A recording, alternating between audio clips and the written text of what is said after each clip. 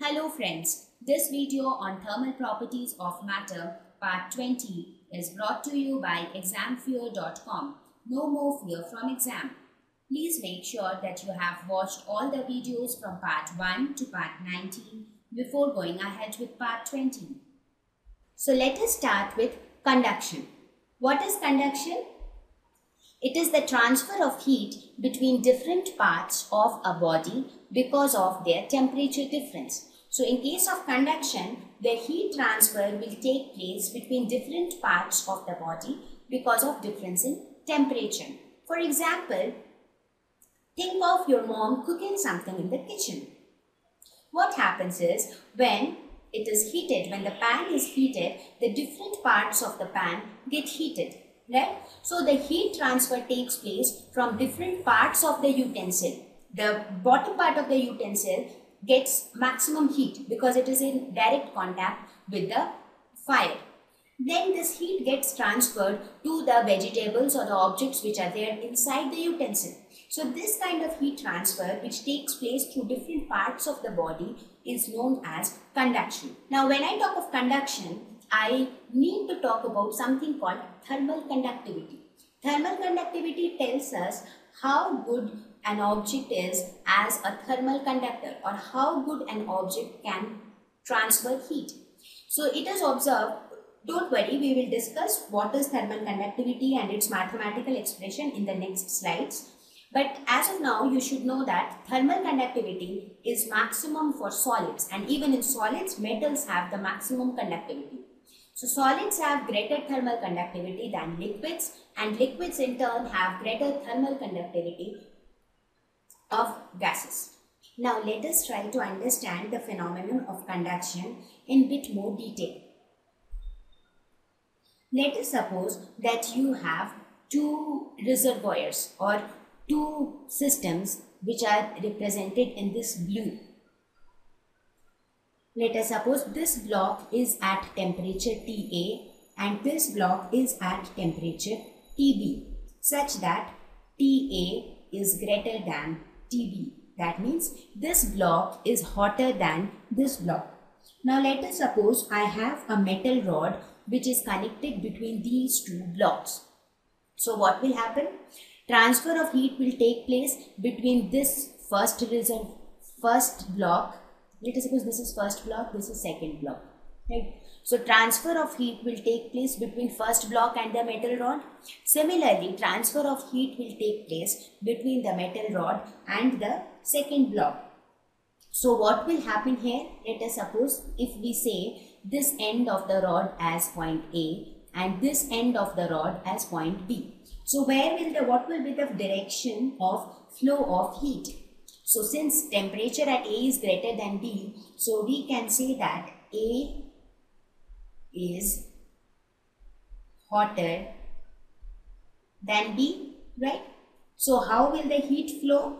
Heat flow will take place from A to B. So this is how heat will flow. So what will happen? After some time, a steady state will be reached. I mean, as heat keeps flowing from A to B, so A will keep losing heat and B will keep gaining heat. So a point will be reached when both of them will be at the same temperature. So then we say that a steady state is reached. So what happens in this case? The first block supplies heat at constant rate which transfers through the rod and given out to the second block. That means this block is giving heat and the heat is getting transferred through this rod and then the heat is supplied to this second block. Right? So this kind of mode of flow is called conduction. That means this heat is getting transferred through each and every part of this object, that is of the metal rod. So in this case, what do we say? We say that when the steady state is reached, that is at steady state, rate of flow of heat is directly proportional to temperature difference and area. So the rate at which the heat will flow, it depends on the temperature difference between these two blocks and the area. So we can say that rate of flow of heat denoted by H is directly proportional to TA minus TB into area. I'm sorry, it is directly proportional to area and inversely proportional to length. So this will be A by L. So we can write it as H is equal to some constant, let us say K, A by L, TA minus TB. So what is this K? This constant K is known as thermal conductivity.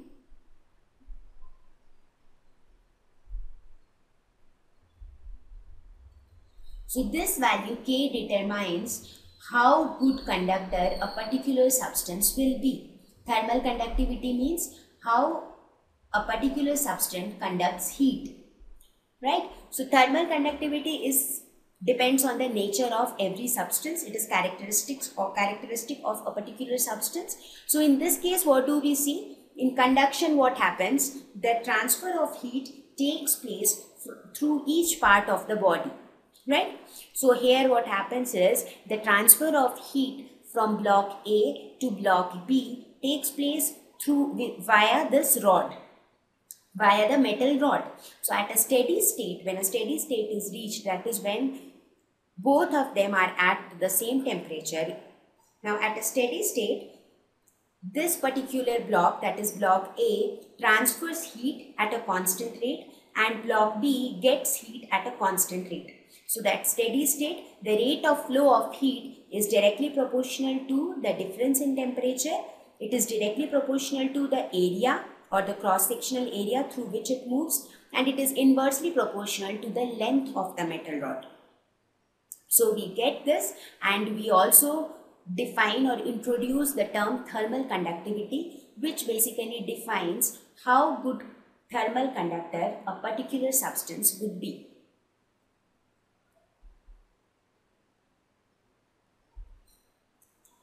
Now let us look at a few points on thermal conductivity. As I said, thermal conductivity defines how rapidly a substance will conduct heat. That is, how good a particular substance is as a thermal conductor, right? Greater the value of K, as I told, it is denoted by K. So greater the value of K, more rapidly it will conduct heat. Now similarly, smaller the value of K, less rapidly it will conduct heat very slowly. It is denoted by K. So what was the expression for thermal conductivity? That was the rate of flow of heat was equal to Ka divided by L, Ta minus Tb. So this K was thermal conductivity. Now SI unit of thermal conductivity is joule per second per meter Kelvin inverse. It is very simple. You can find out the unit from here. We can say thermal conductivity is equal to rate of flow of heat into length by area into 1 by Ta minus Tb. So from this you can say for heat it is joule. Similarly, for temperature difference it is Kelvin inverse. When I talk of length and area, so it comes out to be meter inverse. Length by area comes out to be meter inverse. And from where do we get the second inverse? This H is basically rate of heat flow. That means heat flow per unit time. So we get this unit. Or we can also write it as watt meter inverse Kelvin inverse, because joule per second, that is energy per unit time, is nothing but power. So we can write it as watt. Now let us look at some application of conduction or thermal conductivity rather. Did you know why do houses made of concrete roofs get very hot during summer? Think of it. It would be, if you observe, you can find that this really happens. If your house's roofs are made up of concrete, they get very hot during summer. What is the reason behind that? That's because the thermal conductivity of concrete is still not small enough.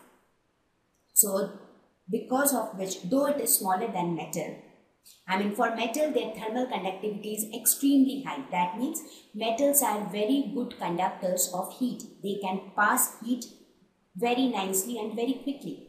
But for concrete, their thermal conductivity is definitely lesser than metals, but still its thermal conductivity is not very small. Therefore, it is able to pass, it allows heat to pass through it. So it is able to transfer the heat. So whatever heat or the sun rays is there outside, it is able to transfer that inside the room. Therefore, people often prefer to give a layer of earth or foam insulation on the ceiling so that the heat transfer is prohibited and the room is comparatively cooler, right? So what is the reason that the houses made of concrete roofs get very hot? Because thermal conductivity of concrete is not very small. Since it is not very small, therefore it allows heat to pass through it. Now, people staying inside, they can feel the heat. So it feels hotter for them. So for their convenience, what they do? They sometimes give a layer of earth or a foam insulation on the ceiling so that even if the concrete allows heat to come inside, the foam insulation or the layer of earth will prohibit the heat from coming inside the room. As a result, the room will stay cooler. Now, thank you. Please visit examfear.com to watch free educational videos, try free online tests, get the best quality study materials, study from the best tutors and mentors, and much more. Thank you once again.